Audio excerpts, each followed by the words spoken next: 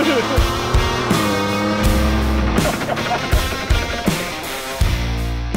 right, welcome back to Building BuiltRight. This week we're going to give you a little bit of a behind the scenes on some product development and R&D. It's actually a project we've been kind of kicking around in the background for 6 or 8 months, and that is the Tesla Cybertruck. Whether you love it or hate it, there's no denying that it's an interesting looking vehicle and kind of an intriguing idea. And now that some of them are out on the road and in showrooms, there are some real dimensions floating around. So we are taking a stab at designing our bedside MOLLE panels for that, as well as a bed divider. And we've got a preliminary design. We're going to do some prototyping and get a sense of how big these panels are, and we'll go from there. So check it out.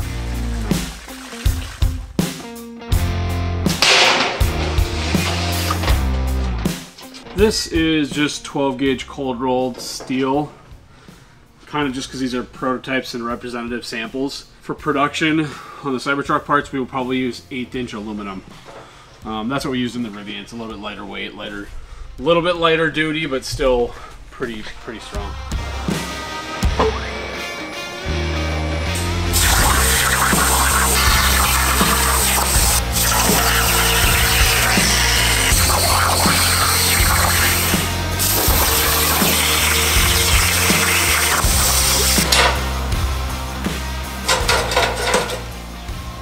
What do we think? Pretty good cut.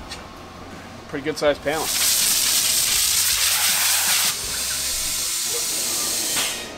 Max, did the Grinch ever come to your house when you were a kid?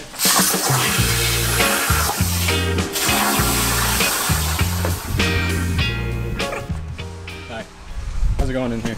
Good, how are you? Good. This can has somehow been on this cart.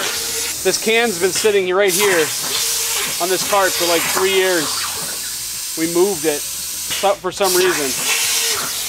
Now that there's more people around, we can't risk this disappearing. So I think that's something.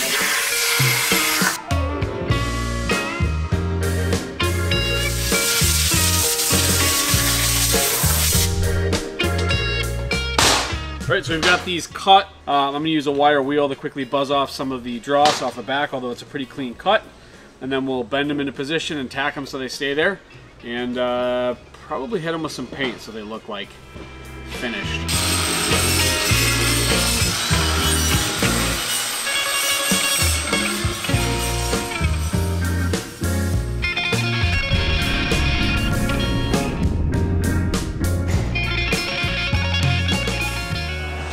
Alright, one guess. No. Okay.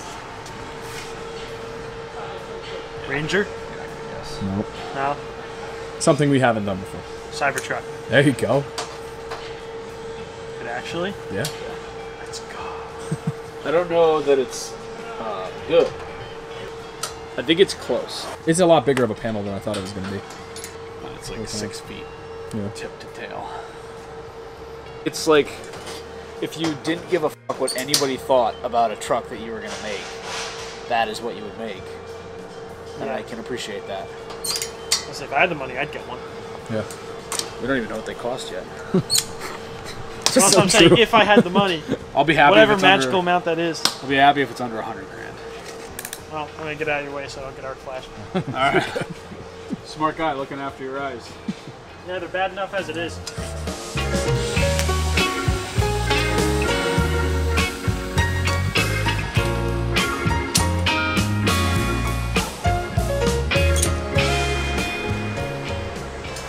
Crazy shaped bed.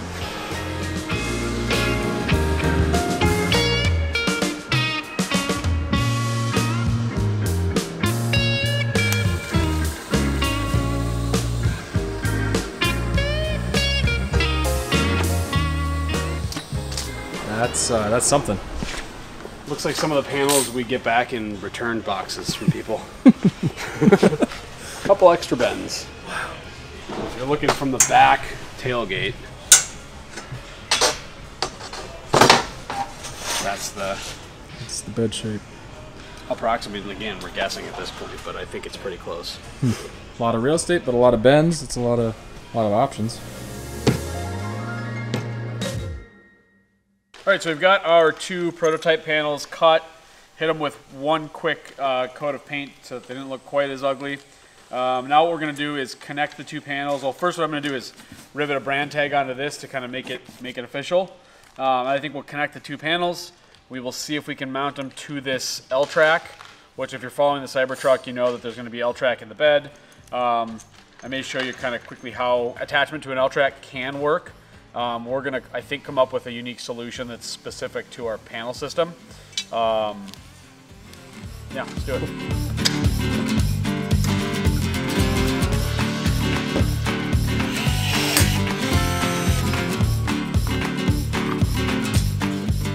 All right, so I'm attaching these. This is kind of crude again. I'm just gonna use some wing nuts as I typically do for prototype stuff, but in production, this panel, I'll call it the lower panel, has a jog in it so that these panels sit flat, and that panel will have threaded inserts in it so that you're just threading hardware directly into it like so.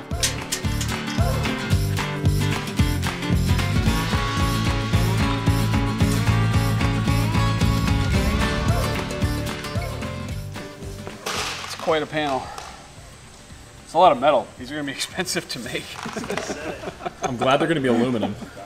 Yeah, aluminum will at least make them easier to manage. Yeah. And actually, like the odd shape in the bed that kind of forces us to put these bends in the panel, if we want to kind of keep them tight to the bed, which we do, is going to help us add rigidity to the panels. So it's like a perfect opportunity for us to use aluminum. That's one of the things that's important about these panels and this truck. There's a conversation to be had like, well, would you make this panel just flat all the way back? But if we're not sticking close enough to the bedside in the Cybertruck, there's storage underneath. You can see in the photos, there's like latches where the bed will flip up just like in the Rivian. And we don't want to do anything that would prevent you from being able to open that, either with the panels or even with some attachments. So that's a consideration. So this is like one version of an L-track attachment. There's a bunch of them. There's quick release ones. This is another kind of like a cast version of the same sort of thing. And this is a 2-lug, it's called, but they make them much larger. The idea is you can drop this in anywhere. So unlike other like T-slot rails and stuff where you have to slide it in from the end, this one you can drop it in anywhere. Then you move it over to between. And then there's usually a feature like this that will be able to drop down like that and then prevent it from sliding. So for the sake of prototyping, we're going to use these. But for production, I think we're going to have our own kind of creative solution that's a little bit better. I won't elaborate on that.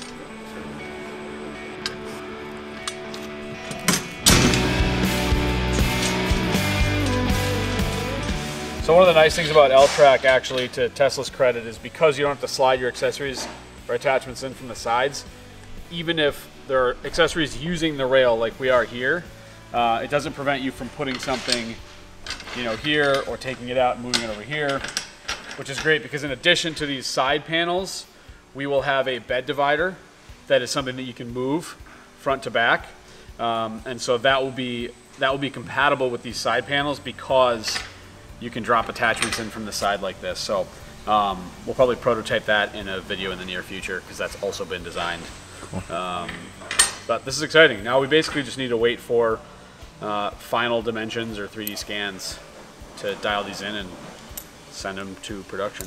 So like we had with Broncos and the Rivian, we have a very early Cybertruck reservation. Like I'm hitting refresh during the launch to send this reservation in. So hopefully we will have a truck quickly, or as quickly as possible, so that we can get this stuff locked in.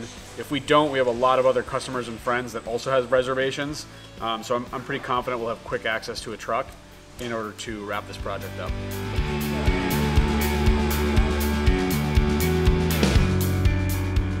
So that is all we've got for you this week. You saw us working on the Tesla Cybertruck bedside MOLLE racks. Kind of a couple of different phases of design than we normally show. We've worked on the actual design of this for a few months, kind of in spare time here and there. By the time you're watching this, Tesla has had their delivery event, which is tomorrow, my time. And so hopefully we all kind of know a little bit more then. We don't feel super strongly about like EV one way or another. We just like cool, interesting trucks and vehicles, and there's no denying that the Cybertruck is one of those. So we're excited to see how it turns out. We're also going to show you in the future our bed divider we've been designing over the course of the last 6-8 months. We'll kind of do some rough prototypes of that the same way we did with this. That is it. Check back next Monday.